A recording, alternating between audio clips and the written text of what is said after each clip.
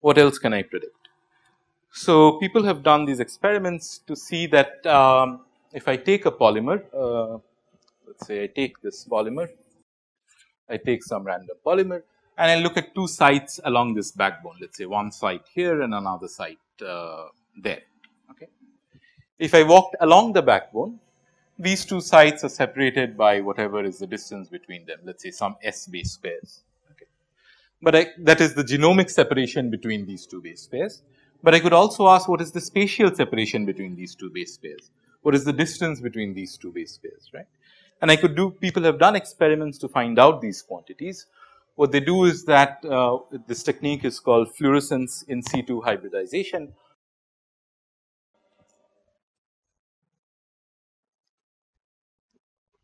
Fluorescence in situ hybridization or FISH.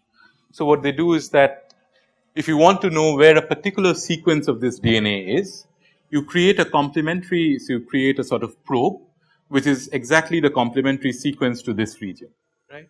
So you create a complementary probe. So if this is ATTA, this would be TAAT, right, and you attach a fluorescent marker to it. So this probe will go and attach to this specific region of the DNA that you're interested in, right. So you can know that inside this nucleus, where exactly is this segment of the DNA. You can do this for every segment and therefore get, so if you tag this segment for example, this using a different target of course depending on what the sequence is over here, you would get where this sequence is on an average inside the nucleus. And then you could say therefore what is the average separation between these two segments. If you did it for a standard polymer, so if just purely from a, let us say a random walk polymer, then again this separation between these two base pairs, which was separated by S distance along the contour, would typically go as S to the power 2 nu, where nu is equal to half for a random walk polymer. Okay. R square would go as S. So if nu is half, this is S to the power of 1. So that is what I would expect for a typical polymer. So it would keep growing like this. So if I plotted R square S versus S, it would grow something. You can do this. So if you do this experiment for actual genomes, so here is a plot of that. This is actual FISH data. This is the R square as a function of the average genomic separation between base pairs. So this is averaged over what? This is average. This is not for a particular pair of base pairs. So if these two base pairs are separated by S, I take the average of these two over many cells, but I take such average over all base pairs which are separated by S. So this is one pair, 1 and 2, then this could be another pair. So if I start somewhere over here, the other pair would be somewhere over here, right. These two would also be separated by S. So I average over all base pairs which are separated by this S genomic distance, and I find out what is the average separation between such base pairs. And it turns out that yes, it initially does increase, but then slowly after a point, after around 1 megabase or so, it quickly approaches a saturation. Okay. So it does not keep growing indefinitely as I would expect, or as I would expect naively. It reaches some sort of saturation pretty quickly. Okay. And what could the reasons for this saturation be? A trivial reason of course is that these polymer systems are confined. You are putting them inside a confined volume, so they cannot really go beyond the confines of this nuclear radius, right. So there is some sort of a confinement effect. There could be other effects like tethering. It is known that there are proteins on the surface of the nucleus, which I will discuss, which actually like to bind to these chromosomes. And that again will restrict what sort of conformations are allowed. And then there are also protein DNA interactions. So if you have proteins which bind regions of DNA, something like this, if a protein came and bound two regions of DNA like this, then these two base pairs over here and here even though they are very widely apart on the backbone, would be extremely close in spatial separations, right. So, this sort of a leveling out of this R square could in principle be due to confinement, it could be due to tethering, it could be due to protein interactions, or more likely due to all of these together. Okay. So, we have, but whatever model you sort of build should reproduce this sort of a feature, that it should sort of plateau out after around 1 megabases or 2 megabases or so. Yes. Huh? No. So, this is, I think this paper was for a mouse genome. So, this is averaged over all sort of what do you mean a single DNA bit?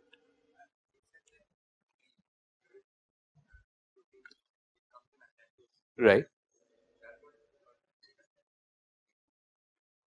No, I did not. So, let us say this and this.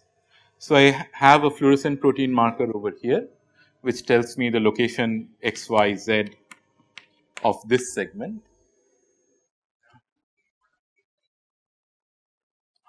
So, it's not a single base pair level. So, you build the target strand has, I have forgotten, maybe around, I don't know, I think it's around 30 to 50 base pairs. So, you build a complementary strand, sorry, okay, so that was the confusion. So, it's not a single base pair, it's a target sequence basically. Okay. So, then that target sequence will come and seek its complementary target sequence and bind. But in the level of this genome, which is like 10 to the power of 9 base pairs, a 30 to 50 base pair probe is like almost a single point effectively, right. It's a very small point on this whole DNA backbone. Yes.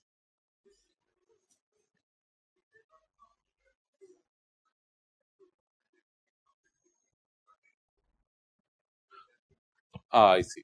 Okay. So, you mean that, so that is true. So, you have this DNA double helix,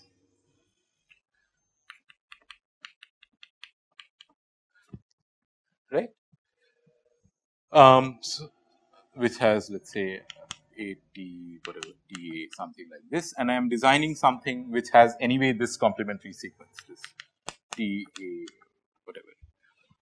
So, in order for it to come and actually bind here, so one thing is that,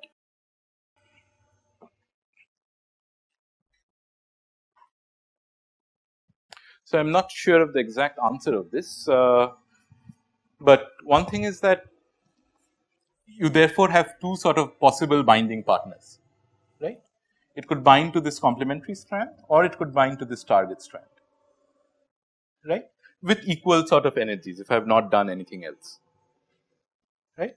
So, even if I were to do nothing else, these would occasionally bind to this target strand and cause a fluorescence, maybe in only half the samples, but I'm not sure that is the answer actually. I think they might do something so that the energy of attraction to this complementary strand is slightly lower, so that it preferentially wants to bind to this.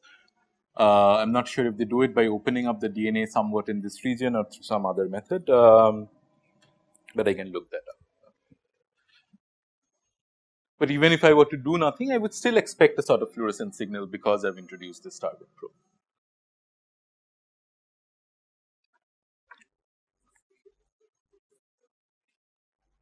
Yes. Yes. No, right? You have 2 copies of every chromosome. When I say humans have 23 pairs of chromosomes, you have 2 copies of 1, 2 copies of 2, and then 1 X and 1 Y. So, 22 pairs and then 1 X and 1 Y. And then when the cells divide, this chromosome sort of.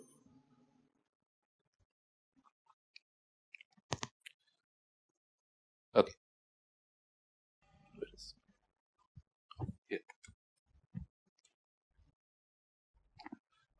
Okay. So, let me just, the confinement is sort of obvious, that because you have a nuclear volume, you have some confinement effects.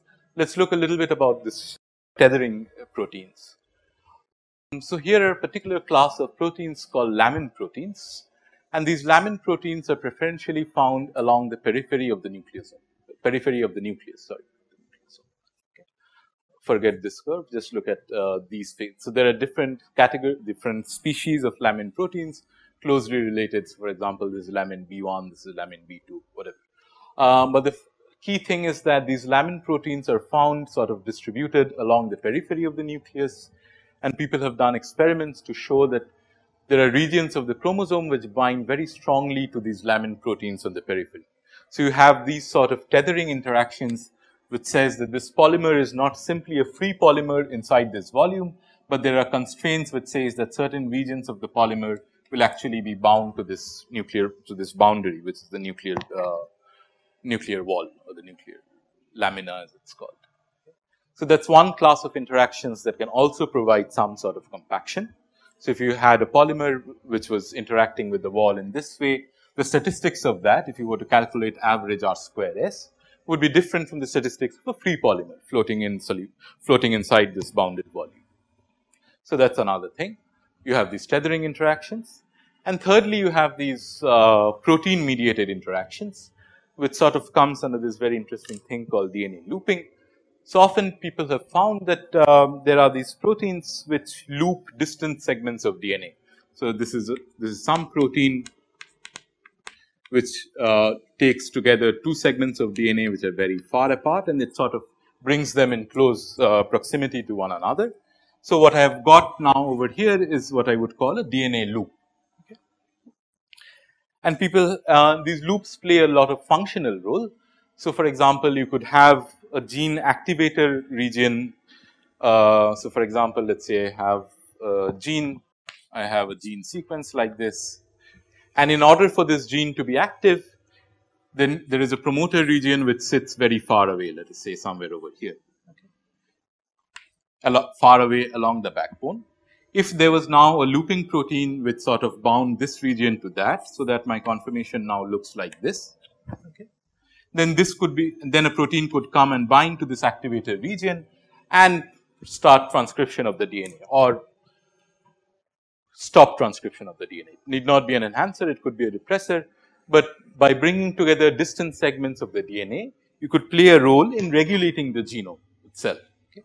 So the structure is important in order to sort of understand how the genomic information that's there in the DNA itself is interpreted, and that's interpreted through this higher order sort of regulation. So if you bring together distant parts, some genes may start expressing, some genes may become silent, and so on.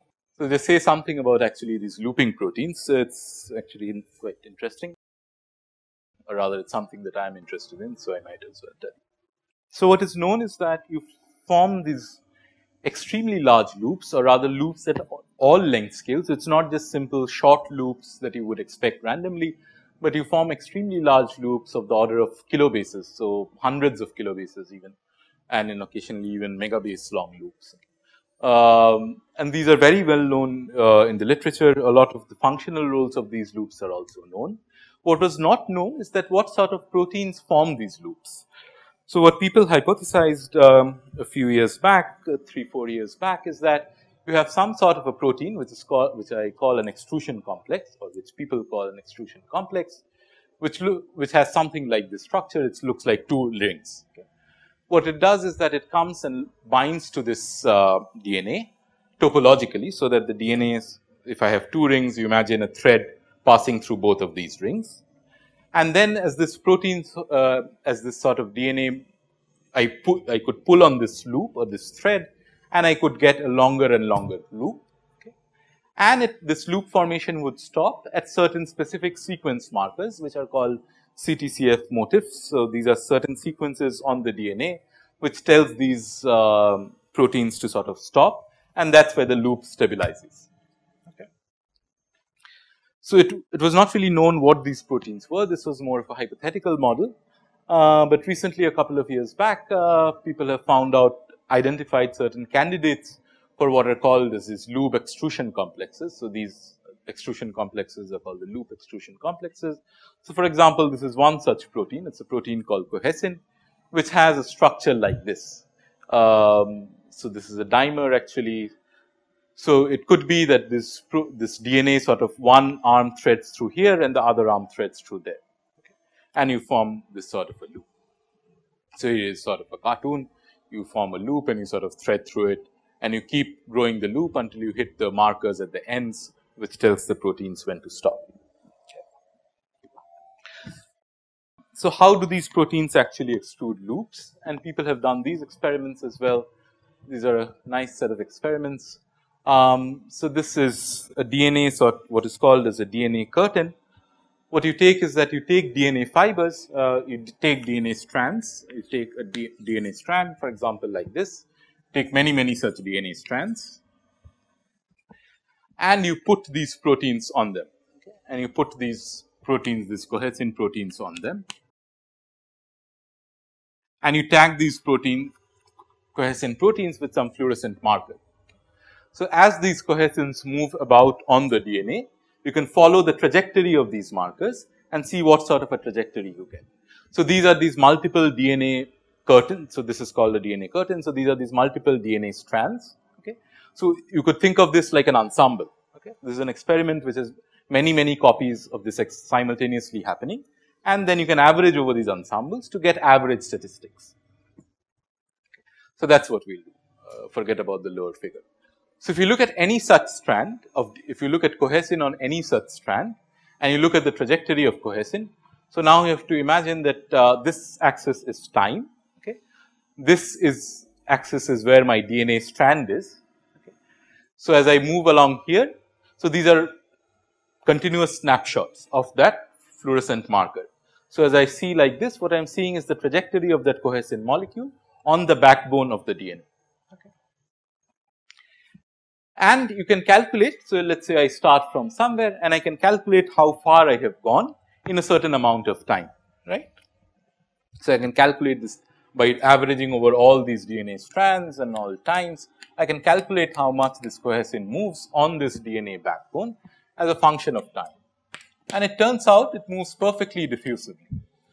So, for diffusion this coefficient should be 1 and experimentally I think they determine this coefficient to be 0.98, okay, so which is pretty impressive, right.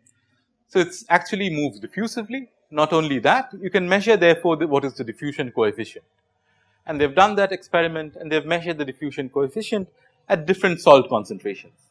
Physiological salt concentrations is roughly somewhere over here between 100 to 250. So, inside the cell you have certain salt concentration.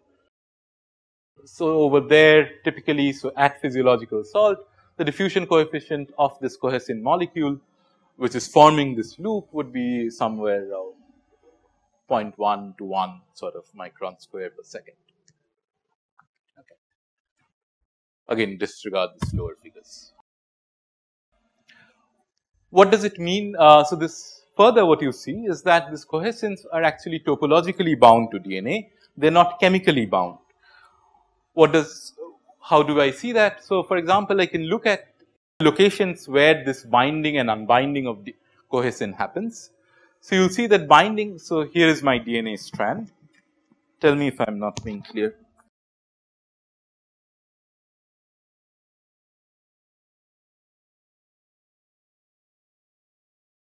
So, let us say here is my wall to which I have attached my DNA strand, and here is my cohesin protein which is doing a diffusive random walk on this DNA backbone. Okay. Now, you could figure out where these cohesin proteins bind, okay, at what region they bind, and you will see that if you look at the histograms, they bind sort of. So, this is my position along the y axis is the position along the DNA, and these histograms on your left are your binding events. So, they bind sort of everywhere along the DNA. There is some sequence specificity, but on an average they bind everywhere. On the other hand, if I look at where they come off only at this end of the DNA, which is this free end of the DNA, which is floating around. Okay. So, it does not, once it is bound, it does not unbind from random positions, but it sort of travels to the end and then slips out from here, which is consistent with this sort of a ring idea that one has. It is not a chemical bond, but it is a sort of topological bond. So, it forms a ring like this, and then that ring does a diffusive walk, and then only when it reaches the end, it sort of falls off. you could show that, for example, if you capped this end as well, okay, if you capped this end of the DNA as well, then this would actually not fall off. So, this flow is basically, these are done in nanofluidic channels. So, you have some fluid sort of flowing to push the cohesin along this direction. So, when the flow is on, all the cohesins are at this end.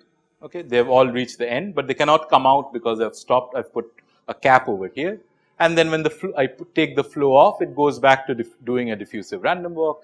Again, I start the flow. Again, everything gets pushed here, and then again, when I turn it off, it goes back to doing a random walk. So, it has extremely long lifetimes.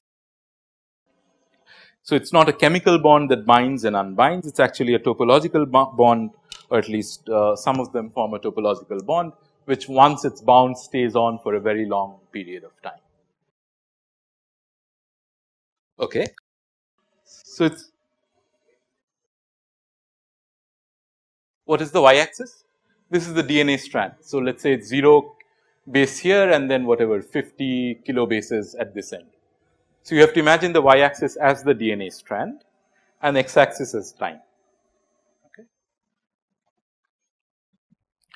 Or it's the position of the cohesin molecule on the DNA strand, therefore. Okay. So, you could ask that, well, okay, this is how cohesin moves on DNA, it diffuses on DNA, that is nice. But we just saw that DNA inside cells is not just bare DNA, it comes in the form of these nucleosomes, right. It comes in the form of these nucleosomes. So, these are these histone complexes and the DNA is wrapped around that, which is a sort of a large object, right. The histone protein is a protein octamer, so it is a large object. So, what happens when this diffusing protein, this cohesin, faces a large object on its way? So, again they have done the same set of experiments actually have a reference. So, this reference over here in 2017.